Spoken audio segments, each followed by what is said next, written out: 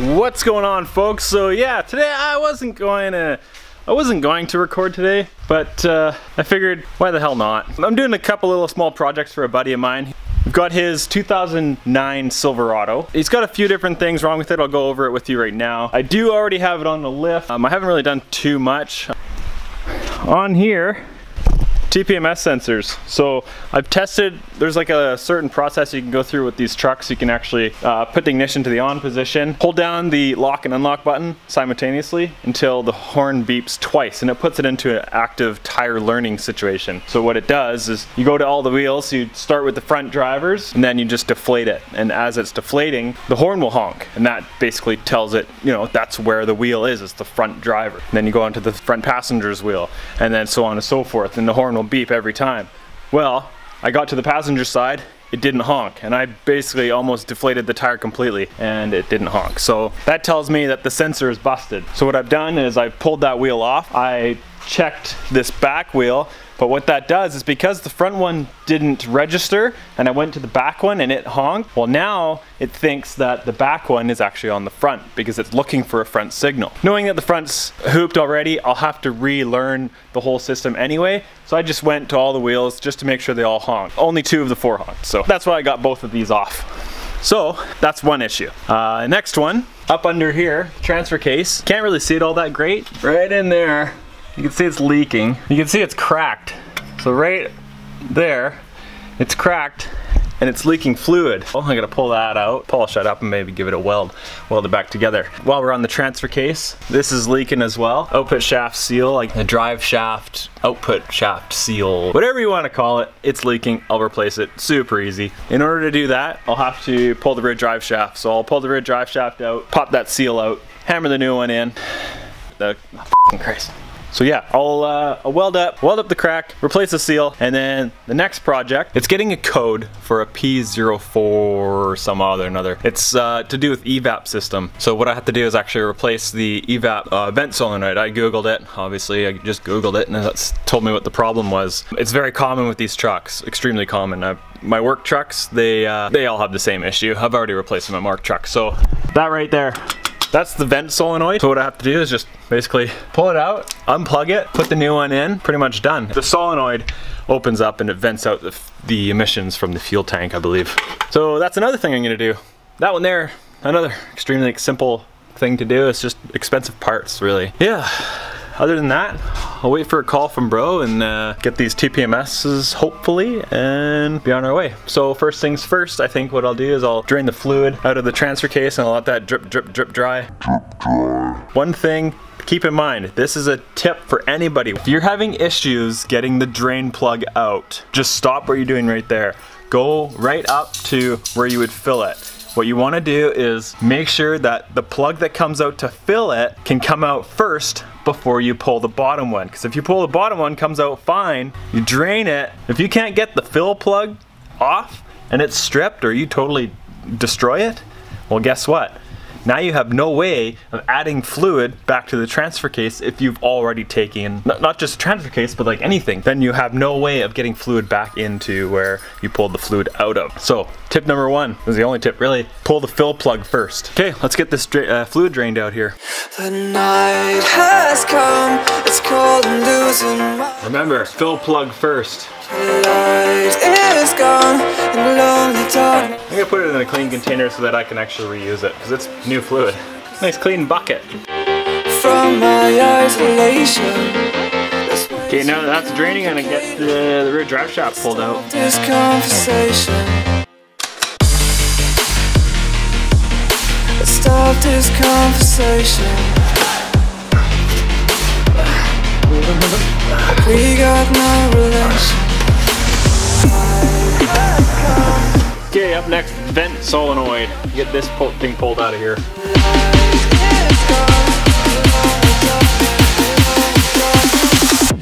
That's how easy it is to take off, just as long as you can get this stupid little clip off of there. Look at that, eh? These thing's pretty skookum.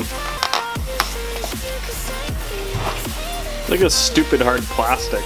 I can destroy my arm doing this. Dislocate it. Punch myself in the face. So I cut the end off of it.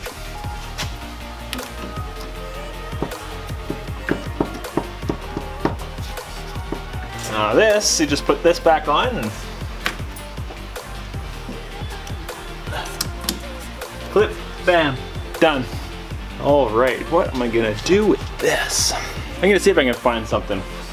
Do a little quick snap and maybe I'll find it. Well, it's not perfect. It'll do. So what I've done, what bro has helped me done, that part there has been cut off. Found a little piece of stainless tubing which managed to fit inside of the existing vent. Stainless tubing, it fits inside this. Jammed another piece of hose on top of that, clamped them both. She's done. So that's that.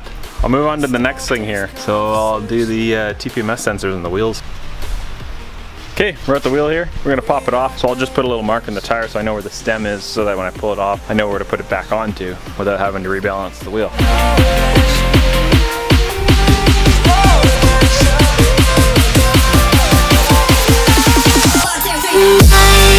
Okay, well, I gotta get new sensors. These ones that I got, they're not gonna work for this vehicle because they're actually meant for Fords and don't work in a Chevy. So I'll try it tomorrow, try to see if the local parts dealership has some, and I'll move on to the next thing here. Right, so I'm about to start welding here. I grabbed a grinder, I just polished this up a little bit. You can see it there. I brought my welder out. Let's just, let's get this thing turned on here.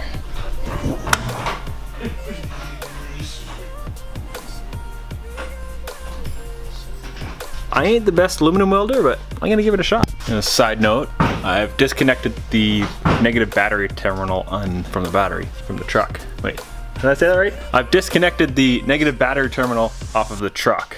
Off the battery? How do you say that? I've disconnected negative battery terminal. I've disconnected the negative battery terminal. This welder runs on high frequency for aluminum welding, so I didn't really want to play with any electronics, and I figured it might do some backfeeding or something strange like that. So just save any hassle, undid it. Also, keep in mind, if your welds look like shit, it's not the welder, it's the welder.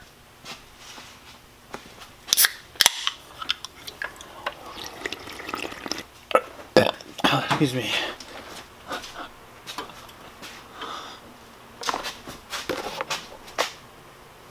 Got all these cables and stuff below my feet. It's a perfect opportunity to trip up while I'm doing a pretty important project. I don't have the steadiest of hands. Maybe it's from my disability, or maybe it's just me. Let's give it a shot though.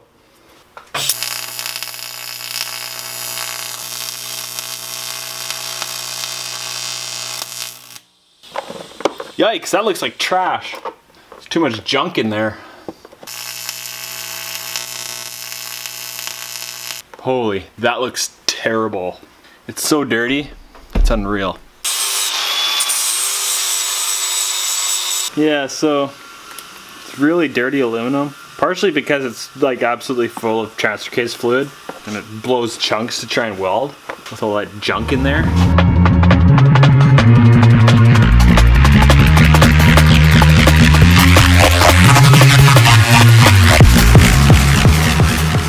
I am no master by any means, but when it comes to welding stainless and sheet metal stainless, stuff's fun. A lot easier than aluminum, especially dirty aluminum. Aluminum, give me the death of me this.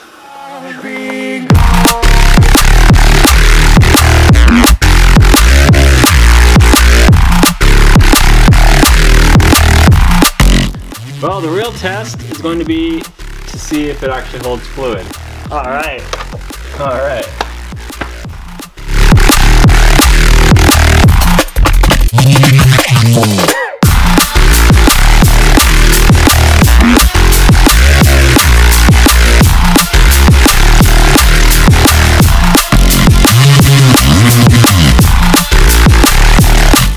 I guess it probably wouldn't hurt to put thread locker on there, eh? Or, not thread locker. Thread tape. Okay, well now that I did all the welding on that thing there, I can pull this seal out of there. Let's hammer it off.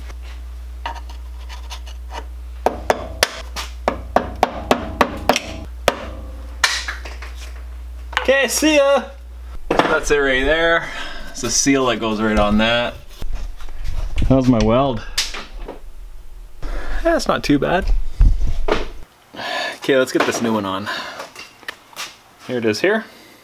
I'm just gonna get this thing on here quickly. You just lightly tap it on.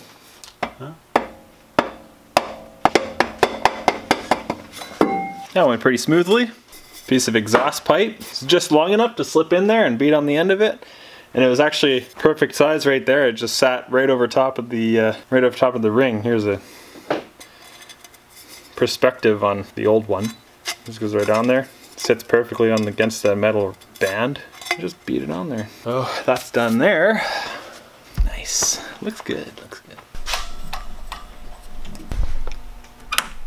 Alright, so I gotta turn that stuff off for now. I think I'll just leave that for the night because I need to get a tap. I was welding in there and now the threads are all bunged up, and rather than try and force the threads through, get a tap tomorrow, get some new TPMS sensors, and then throw that all together. And then this truck should be good to go. I'll catch you guys in the AM. Whoa, foggy! Good morning. Good morning. So we are going to carry on where we left off. Got a new tap, got a couple new TPMS sensors. I'm gonna start off with the TPMS because I think that's where it ended. So distant when you're home, always hanging by your phone. Do I even know you?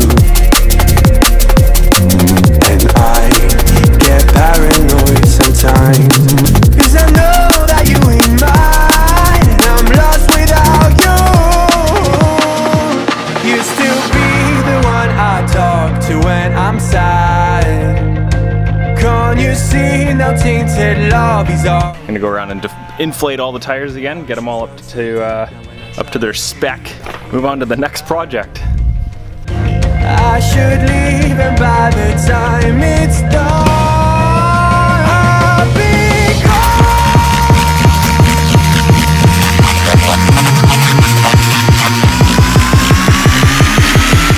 All right, up next. I'm just gonna put the wheels on right now.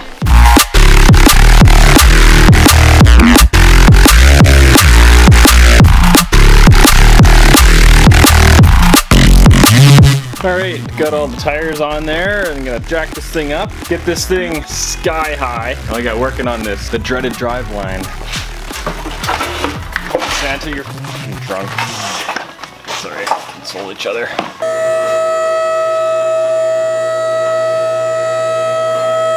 Alright, so that's what I gotta tap out. I got a new tap for it. I'm gonna grab it. There's some oil still in here, so that's kind of good for as cutting oil. I'm gonna need to find a thing for it. And by thing, I mean a handle.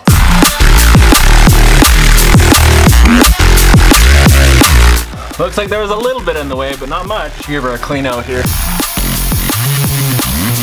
Well, on these things there's tapered plugs. There's a tapered plug up top and a tapered plug on the bottom. I don't like the idea of having a tapered plug on the bottom, only because that's pretty much what caused the crack initially. Somebody probably tightened it too much and it just flared it out. The top one should be okay to have a tapered one because it's got all that structure around it. Whereas this here, it's got a low spot right back here, or I should say a skinny spot down here. It's really prone to just, you know, busting open. What I want to do is I want to find just like a normal drain plug. It's just, there's no tapered threads on it, it'll just go straight in. I'll just have to file this down a little bit, just make it smoother so that it actually has something to seal against. And give that a go. Alright, so after a little bit of digging around, I found a nice little washer and a nice plug. Wonder if this will work. I'll have to look again. That one's just a bit big. Whatever, it's fine. Okay, so I just had to put the old plug back in. I couldn't find the bolt that was trash.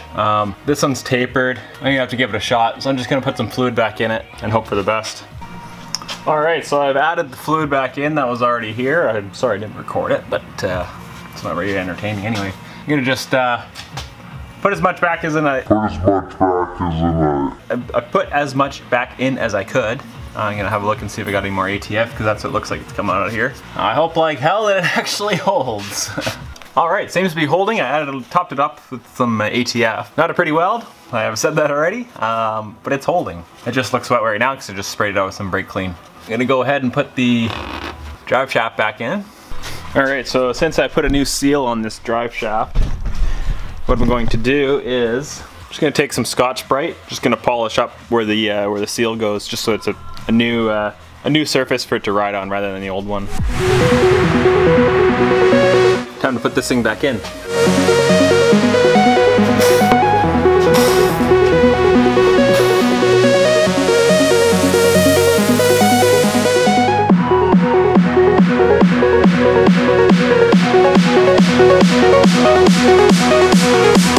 Alright, so now that the drive shaft's in, it's pretty well lit. You can clear some codes and put this thing back on the ground.